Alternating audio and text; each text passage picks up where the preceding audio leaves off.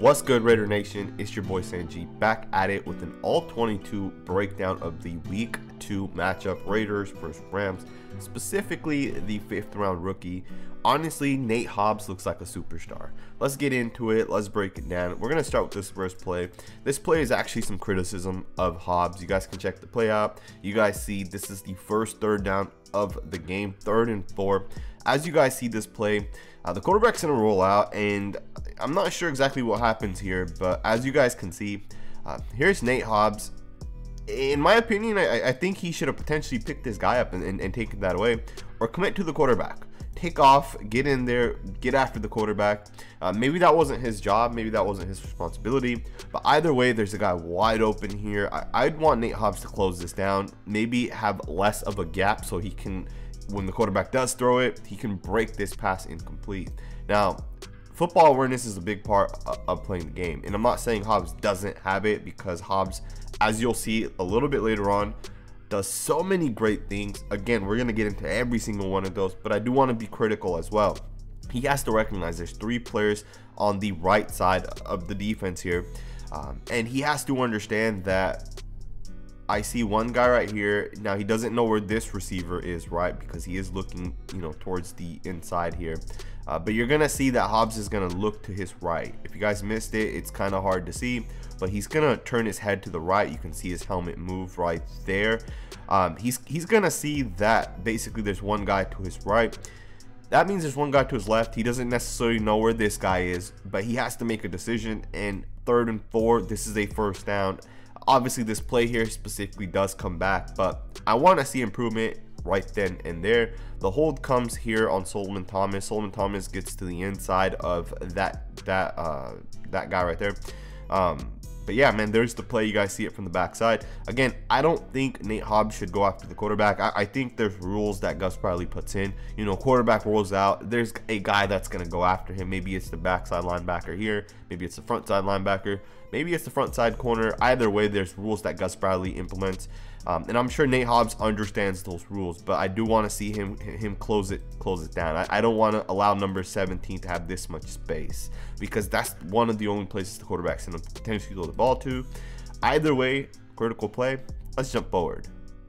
So that 3rd and 4 play, because of the hold, turns into a 3rd and 14, and this is the big play that everyone saw. Everyone was pumped up because Nate Hobbs continued doing his thing, man. We saw so many great plays week 1 from Hobbs. In week 2, he just continued it, man. Look at this play. He blows this guy up. Now, here's the thing, right? As this play begins, you're going to see that this wide receiver right here is going to take 2 steps to his right. And typically, most cornerbacks are going to react to those 2 steps to the right. But not Nate Hobbs, man. And for a second, he does. Think about it, right? Watch Hobbs. He kind of turns a little bit, right? He takes that right step forward. He kind of turns his body to the left to mimic this receiver. But look at how quickly he reacts. He sees that there's enough space right here that he can just go straight at the quarterback, at the wide receiver. And he does, and he blows it up, and he gets close to potentially intercepting this pass, man. Like, could you imagine if he jumps this just a second sooner, picks it off, and scores a touchdown? Either way, the guy catches it, and Hobbs blows it up. Like, the guy barely just caught the ball, and Hobbs blows the play up for a loss of 3 to 4 yards. Great play by Hobbs. When this play initially happened, I was kind of scared that, is that a helmet-to-helmet hit? Is the flag about to come out? And you guys saw, obviously, that did not happen. Great play by Nate Hobbs, and he does this so many different times. I'm gonna show you guys plays that there's no stat for. There's nothing there that you guys are gonna have just missed the play, and you guys would have never known if it wasn't for the all-22 film. At the same time, it's very clear watching it from here. Hobbs does a great job. Look at his helmet. Look at where his helmet lands. It lands right below to that right shoulder of that wide receiver. He wraps up and he takes the guy down. He lets him go. He doesn't drive him to the ground. He doesn't do anything in which he would be penalized for. And look at Trayvon Merrick, man. He's pumped up right there. Let's jump into the next play. So that last play was 3rd and 14 or whatever it was. They ended up punting the ball. I think the Raiders scored on that drive. So this is the second drive. First play of the second drive. Watch Nate Hobbs and watch him just take the underneath away. Now, this is something you would never see on the broadcast angle. When you watch Hobbs, look at how he takes that away. Even Trayvon Merrick does a nice job to slow that guy down, right? Again, this is a play action from the backside. Quarterback is going to get, you know, hit that rollout. And then watch Hobbs, man. He just takes the underneath away. Like, that is beautiful. And he even gets his head turned around. Merrick slows him down enough. This is just a nice coverage play. And of course, the receiver catches the ball. Everything is kept underneath, and once the receiver catches the ball, you get up there and you just shut it down. It's only a gain of 1 or 2 yards. This is what the Raiders defense has been doing. Love the way he gets his hands on the receiver just to slow him down enough, right? Make him readjust his route for him, and then turn around, get underneath that, and then come up, react. And if the receiver breaks a tackle, you help make the tackle. But really nice job by Hobbs. Again, I'm going to be showing you guys a ton of these type of plays, so if you guys aren't interested in this video, go ahead and turn the video off at this point. But this is the type of stuff I'll be showing you. Let's jump forward into the next play. Jumping forward 2 or 3 plays later, Nate Hobbs in the slot. Watch him come up, help defend the run, get in there to help kind of make the tackle. Nice job, right? Nothing explosive, nothing crazy, typical play, but this is something that we want to see from our rookies. We want to see them be involved in run support. Cleveland does a great job. He gets past this. He initially is one of the guys that makes the play, and then you see number 39 rookie come in there, get his shoulder pad in there, and make sure the running back isn't falling forward for the extra 2 or 3 yards, which sometimes happens. Great job, Hobbs. Let's get into the next one. Alright guys, 2 plays later, Nate Hobbs. It looks like it's man-to-man coverage, or you know, it is man-to-man coverage. You guys can watch this play.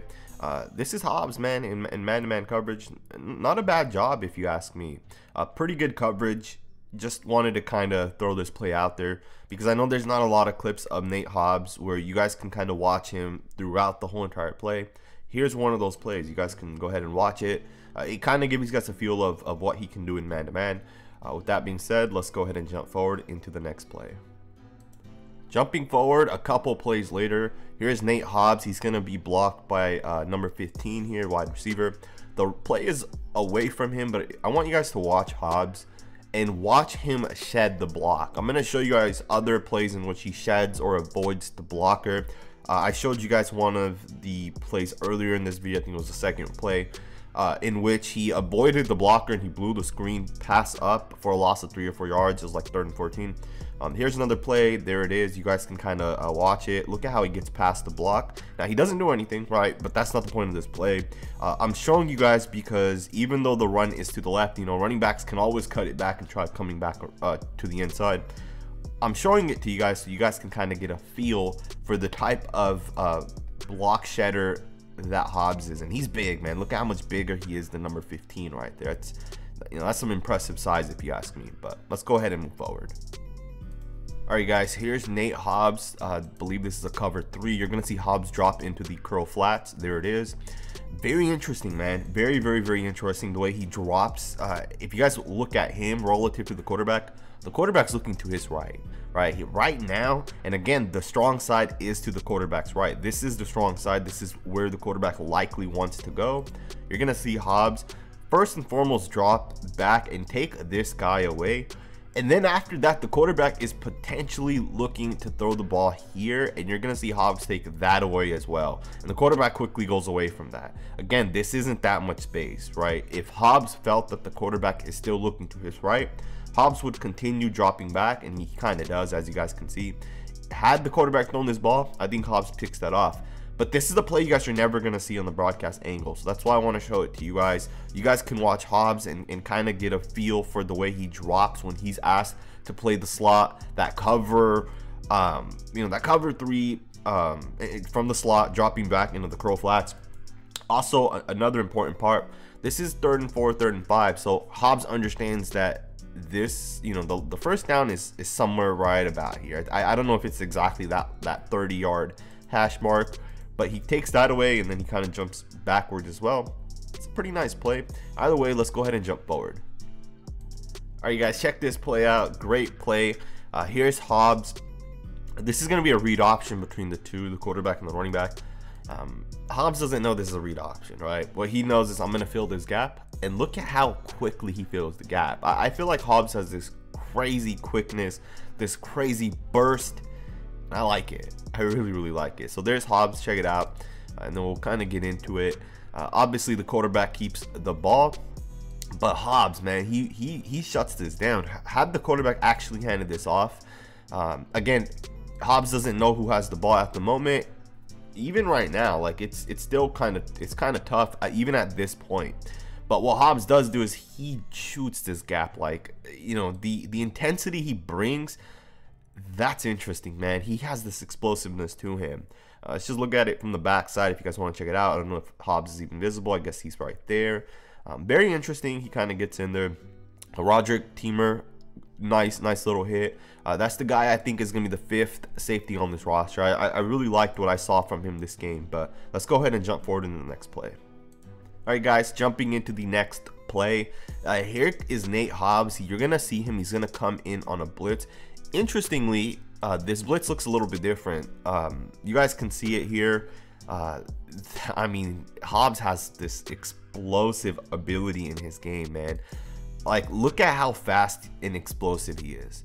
Like, he just beats the tackle in there, and obviously he misses, but the pressure's there. You know, there's really nowhere else for the quarterback to go. This could have potentially been a first down, right? If the receiver turns around quick enough as the quarterback throws, he kind of throws it high as well. But Nate Hobbs, man, that's an explosive play. Now, interestingly, if you guys remember the play against Geno Smith, he came off the edge, right? Like he came from the side. This one, he's gonna come on the inside of the tackle. And notice how this guy, I don't know if that's Gary Green, I believe it is. Notice how Green's gonna take 2 steps up and then he's gonna drop back in coverage.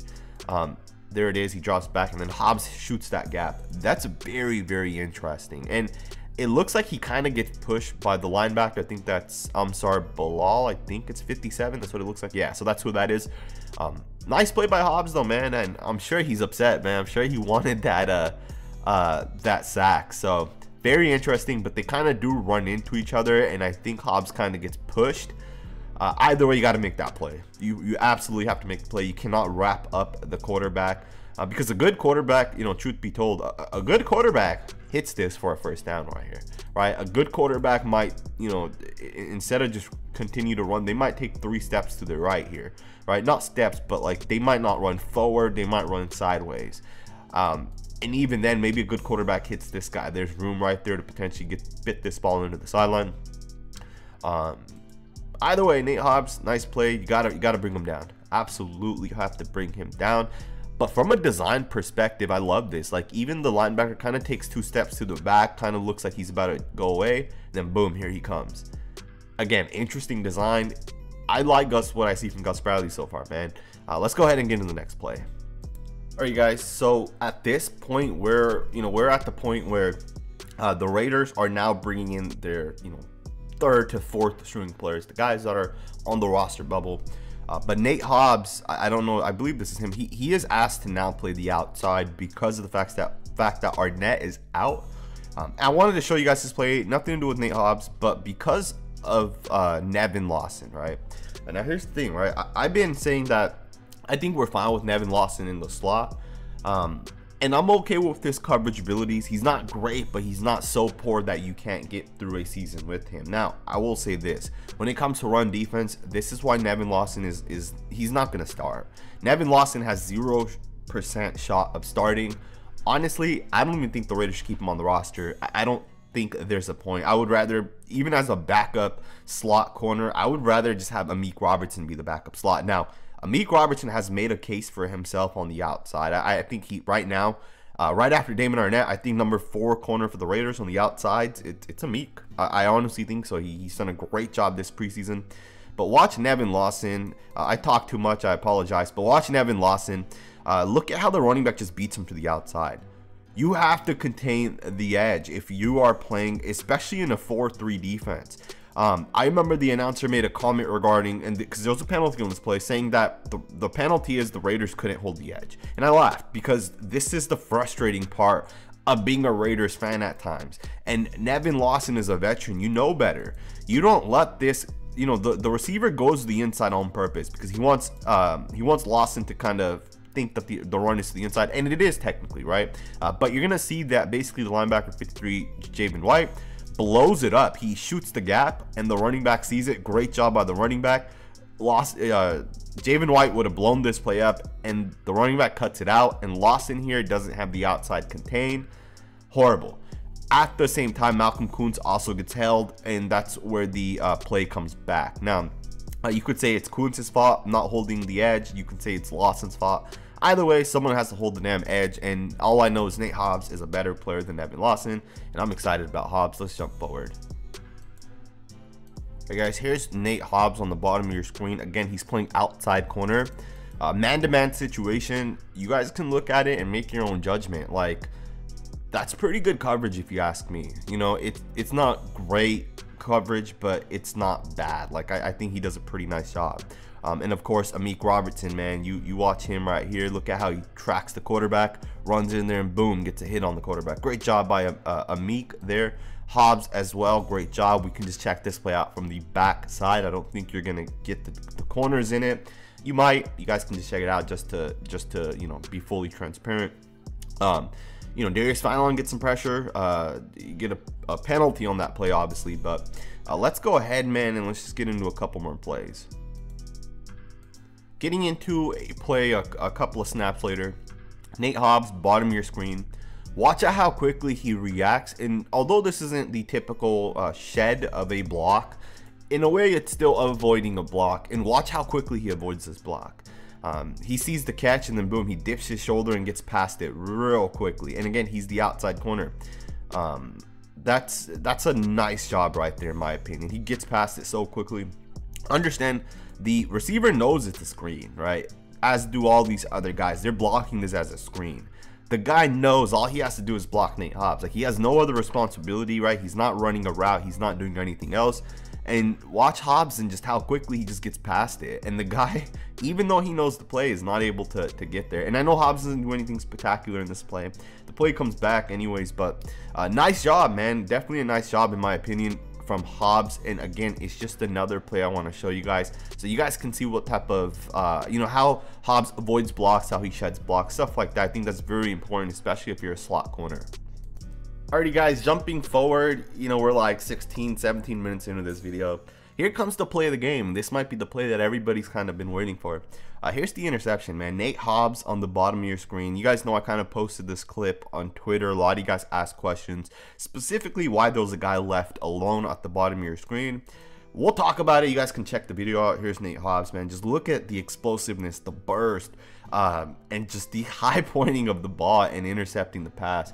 Great play by Nate Hobbs. Again, this is the type of stuff, you know, I don't want to throw the word around lightly, star, superstar, whatever, but this is stuff that we didn't see from Damon Arnette his rookie season, even in preseason, right? This isn't the stuff that rookies generally do. Now, we didn't see Damon Arnette technically last year in preseason. Let me go ahead and move forward back into the play real quick.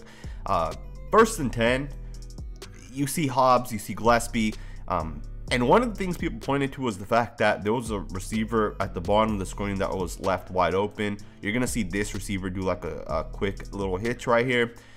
That's Gillespie's guy, man. This is a cover 3. You guys can tell. Even the slot guy here, I don't know if that's Merrick or someone else, I can't really tell. He's gonna take the curl flats, right, or flats, however you want to say it. If he takes the curl flats there, Gillespie's job was to take the curl flats. Now, I will say this, right?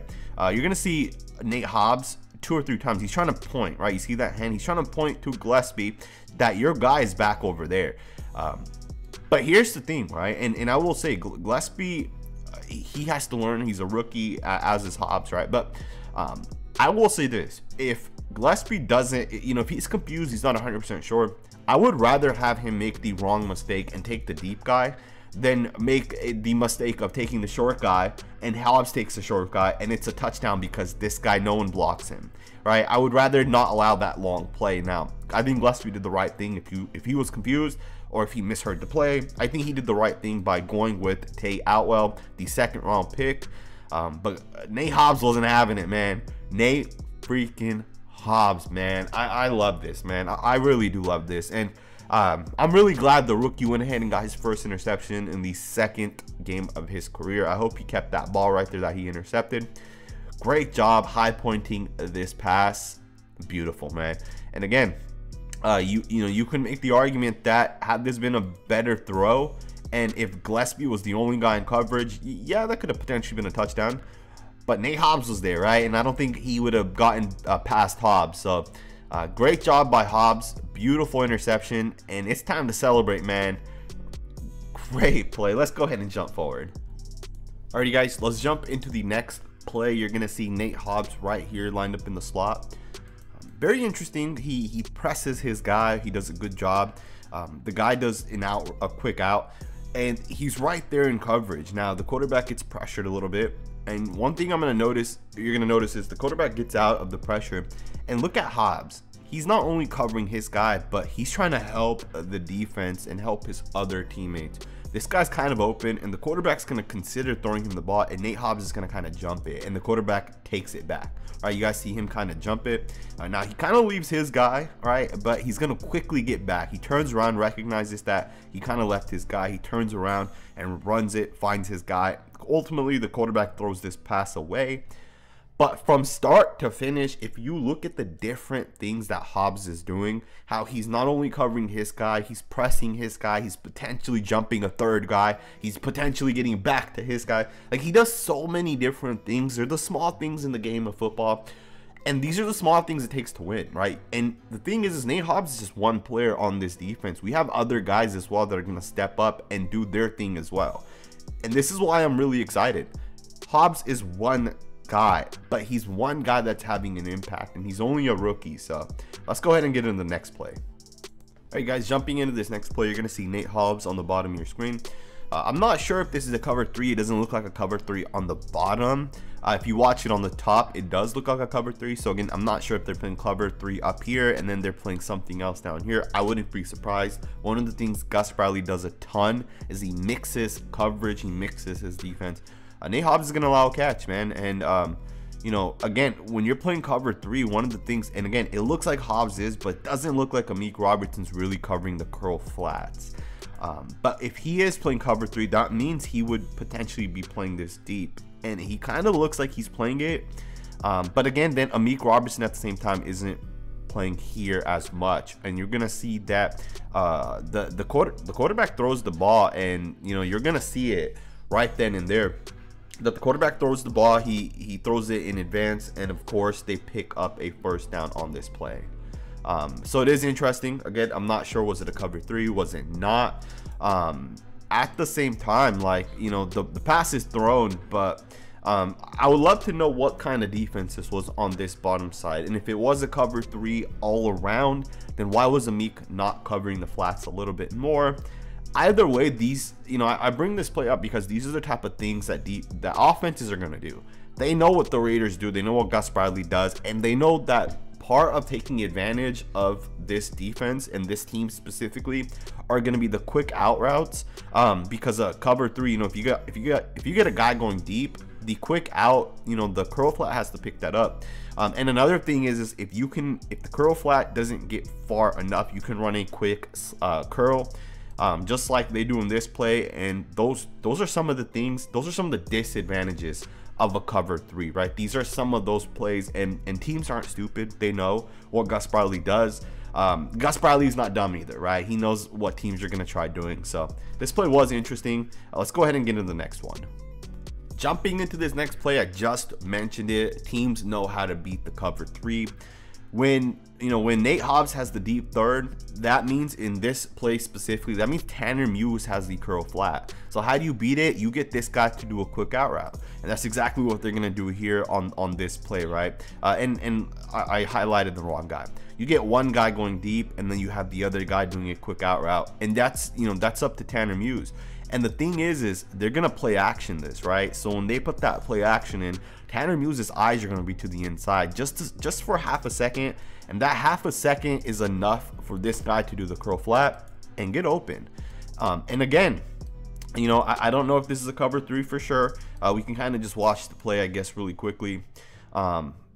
It does not look like it's a cover 3. It actually looks like a cover 4. You can see the 4 guys dropping back. But it is similar in a cover 4 in the aspect to a cover 3, which the way you beat it is with, this guy has to contain the curl flats. And if he's not out there quick enough, you can hit this, right? And this is the same flaw with the cover 3. If you have a linebacker that's playing that, right? And I will say this, Tanner Muse is pretty good in coverage. Former safety in college. Either way, you see them hit it for what, a 12-13 yard gain. This is stuff that Gus Bradley's gonna have to figure out, kink it out, understand that, hey, I need to teach these guys a little bit more. I need to coach them up just a little bit more. As you guys see right there, there's the play. Let's go ahead and get in the next clip. All right, guys, here comes the play of the game. Nate Hobbs on this play. Look at him track this backside and break the pass up. Like, this is a completed pass, and it became incomplete because of Nate Hobbs. And I love this play, man. This play right here gets me pumped. It gets me excited, man. Completed catch. He turns around thinking, yeah, great, I'm gonna run, I'm gonna catch this, I'm gonna turn my head, and I'm gonna make something happen. He has this pass completed, and Nate Hobbs says, nah, not here, man. Boom, punch it out. And you know what's interesting? One of the guys that writes with me at the Las Vegas Chronicle, his name's King Ruse, he mentioned it that, hey, you know what, that kind of reminds me of Charles Tillman, the corner of the Chicago Bears, great corner, and how he used to punch balls out, force fumbles, force incompletions. And he also mentioned how Lovie Smith was Charles Tillman's coach. And if you guys don't know, Lovie Smith was also Nate Hobbs' coach. And this kind of reminds me of that, right? Being able to punch the ball out right there. Again, this goes from a first down, a completed catch, a potential big play, to, no, it's just an incomplete pass, move on to the next play. Great play by Nate Hobbs, man. These are the type of plays that make a difference over the course of a game. I know these coaches are thinking, why didn't we draft that guy? Either way, let's get into the next clip.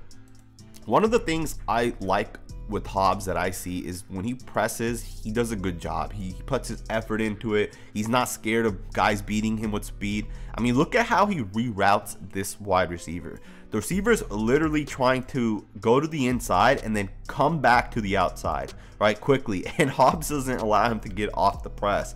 That's insane of Nate Hobbs to do right there. He shuts it down, basically just pressing the guy, man. And these are the types of things that you're never gonna see this on a broadcast angle, right? You have to watch the all-22, and this is why I love watching it, man. Very, very impressive. With that being stated, I'm gonna go ahead and end the video here. I hope you guys enjoyed it, man. If you did, hit that thumbs up button, smash that subscribe button. You guys can always unsubscribe at a later time.